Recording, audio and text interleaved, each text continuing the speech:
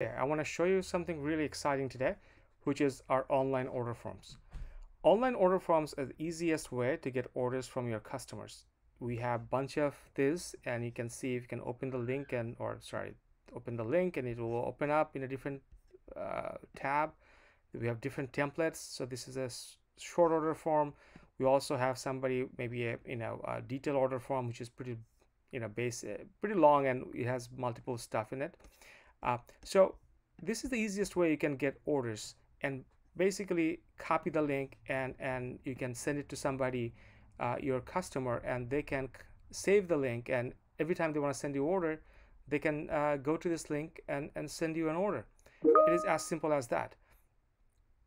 This is part of the free version, so you can easily use it, so that you don't have to essentially enter order every time through this manual input. It will automatically come to your system, and that's the easiest way to get orders from the customers. Let me fill it out one more form and you can see what it looks like. So for example, if I want to open up this form, we can see there's a small form, and I can say, yes, Jack, a phone number, put something here. We may put a Jack at shipday.com. Pick up from maybe a grocery store. This is 7-Eleven.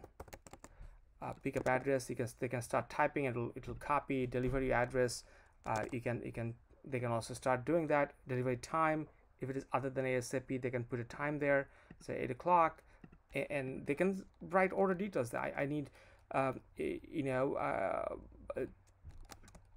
need a bag of napkin, a bag of chips, a napkin, something like that, and you can place order. And once you place the order, it will come to your dispatch dashboard automatically. And that's the cool part of this. You'll see that, yeah, this order from Jack came over here, and you can see it, all the details here. So, and you can just start delivering and dispatching these orders to your drivers.